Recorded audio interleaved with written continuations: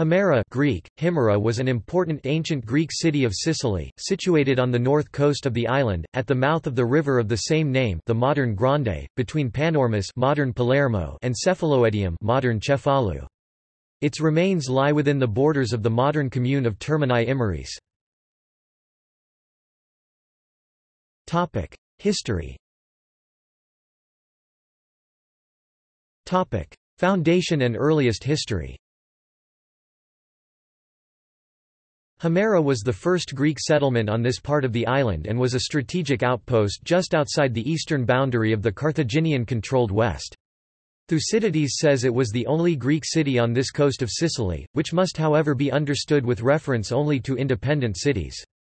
Mylae, which was also on the north coast and certainly of Greek origin, was a dependency of Zancle modern Messina. All authorities agree that Himera was a colony of Zancle, but Thucydides tells us that the emigrants from Zancle mingled with a number of Syracusan exiles, resulting in a city with Chalcidic institutions and a Doric dialect.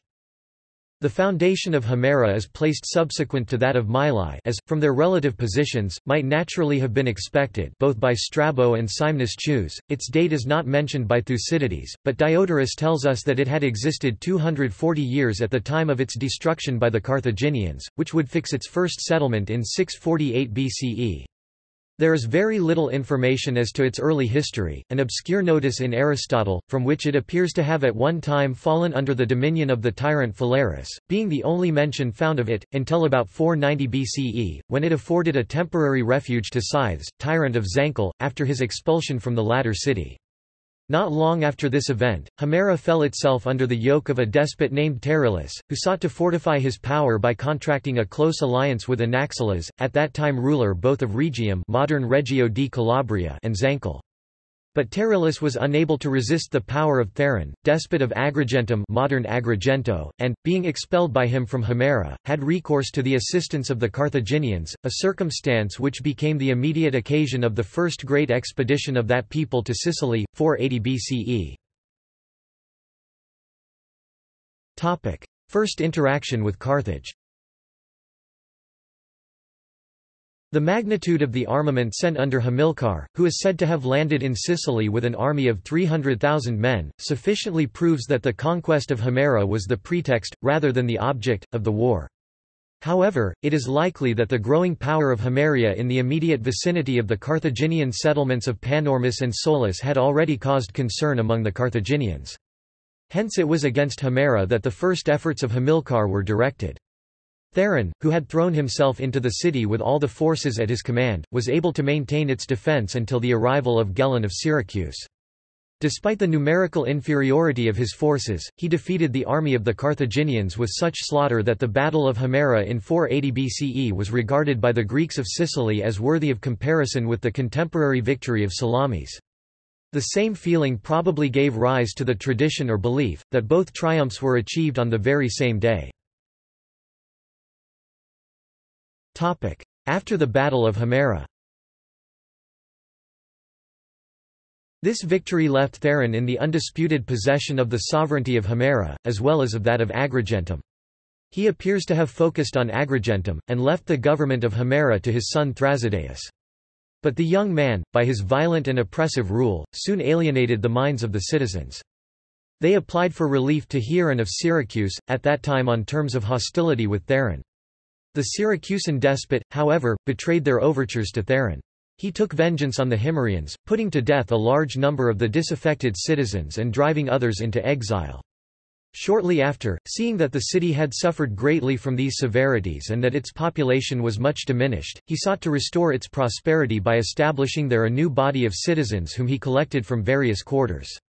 The greater part of these new colonists were of Dorian extraction, and though the two bodies of citizens were blended into one and continue to live harmoniously together, at this period Himera became a Doric city.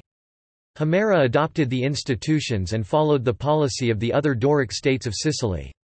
This settlement seems to have taken place in 476 BCE, and Himera continued subject to Theron until his death, in 472 BCE, but Thrasydeus retained possession of the sovereignty for a very short time after the death of his father, and his defeat by Hieron of Syracuse was speedily followed by his expulsion both from Agrigentum and Himera.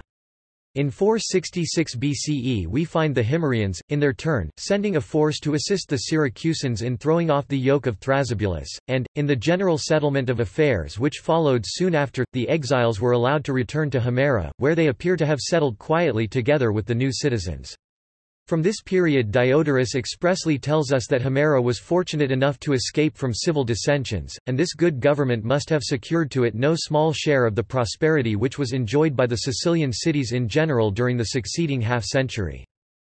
But though we are told in general terms that the period which elapsed from this resettlement of Himera until its destruction by the Carthaginians 461 to 408 BCE, was one of peace and prosperity, the only notices we find of the city during this interval refer to the part it took at the time of the Athenian expedition to Sicily, 415 BCE. On that occasion, the Himerians were among the first to promise their support to Syracuse, hence, when Nicias presented himself before their port with the Athenian fleet, they altogether refused to receive him, and, shortly after, it was at Himera that Gylippus landed, and from whence he marched across the island to Syracuse, at the head of a force composed in great part of Himerian citizens. Destruction by Carthage. In 409 BC the prosperity of the city was brought to an abrupt end by the great Carthaginian expedition to Sicily. The ostensible object of the expedition was the support of the Segestans against their neighbours, the Selinuntines. The Carthaginians, though, had greater ambitions. Immediately after the destruction of Selinus, Hannibal Mago, who commanded the expedition, hastened to turn his arms against Himera. That city was ill-prepared for defence, its fortifications were of little strength, but the citizens made a desperate resistance, and by a vigorous sally inflicted severe loss on the Carthaginians. They were at first supported by a force of about 4,000 auxiliaries from Syracuse under the command of Diocles, but that general became seized with a panic fear for the safety of Syracuse itself and abandoned Himera, leaving the unfortunate citizens to contend single-handed against the Carthaginian power. Their defences failed and the city was soon taken by storm. A large part of the citizens were killed and at least 3,000 of them, who had been taken prisoners, were put to death by Hannibal as a sacrifice to the memory of his grandfather Hamilcar. The city itself was utterly destroyed, its buildings razed to the ground, and even the temples themselves were not spared. Diodorus, who relates the total destruction of Himera, tells us expressly that it was never rebuilt, and that the site remained uninhabited down to his own times. It seems at first in contradiction with this statement, that he elsewhere includes the Himerians, as well as the Selinuntines and Agrigentines, among the exiled citizens that were allowed by the treaty, concluded with Carthage, in 405 BCE, to return to their homes, and inhabit their own cities, on condition of paying tribute to Carthage and not restoring their fortifications. And it seems clear that many of them at least availed themselves of this permission, as we find the Himerians subsequently mentioned among the states that declared in favour of Dionysius I of Syracuse, at the commencement of his great war with Carthage in 397 BCE, though they quickly returned to the Carthaginian alliance in the following year. The explanation of this difficulty is furnished by Cicero, who tells us that, after the destruction of Himera, those citizens who had survived the calamity of the war established themselves at Thermae, within the confines of the same territory, and not far from their old town. Diodorus gives a somewhat different account of the foundation of Thermae, which he represents as established by the Carthaginians themselves before the close of the war, in 407 BCE. But it is probable that both statements are substantially correct, and that the Carthaginians founded the new town in the immediate neighbourhood of Himera, in order to prevent the old site being again occupied, while the Himerian exiles, when they returned thither, though they settled in the new town, naturally regarded themselves as still the same people, and would continue to bear the name of Himerians. How completely, even at a much later period, the one city was regarded as the representative of the other, appears from the statement of Cicero, that when Scipio Aemilianus, after the capture of Carthage, restored to the Agrigentines and Galenses the statues that had been carried off from their respective cities, he at the same time restored to the citizens of Thermae those that had been taken from Himera. Hence we cannot be surprised to find that, not only are the Himerians still spoken of as an existing people, but even that the name of Himera itself is sometimes inadvertently used as that of their city. Thus, in 314 BCE, Diodorus tells us that, by the treaty between Agathocles and the Carthaginians, it was stipulated that Heraclea, Selinus and Himera should continue subject to Carthage as they had been before. It is much more strange that we find the name of Himera reappear both in Mela and Pliny, though we know from the distinct statements of Cicero and Strabo, as well as Diodorus, that it had ceased to exist centuries before. Foundation of Thermi. The new town of Thermi or Therma called for the sake of distinction Thermi Himerenses, which thus took the place of Himera, obviously derived its name from the hot springs for which it was celebrated, and the first discovery of which was connected by legends with the wanderings of Hercules. It appears to have early become a considerable town, though it continued, with few and brief exceptions, to be subject to the Carthaginian rule. In the First Punic War its name is repeatedly mentioned. Thus, in 260 BCE, a body of Roman troops were encamped in the neighborhood, when they were attacked by Hamilcar, and defeated with heavy loss. Before the close of the war, Thermi itself was besieged and taken by the Romans. Cicero relates that the Roman government restored to the Thermotani their city and territory, with the free use of their own laws, as a reward for their steady fidelity.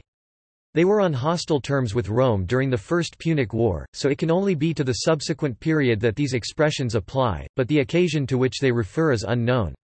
In the time of Cicero, Thermi appears to have been a flourishing place, carrying on a considerable amount of trade, though the orator speaks of it as oppitum non maximum.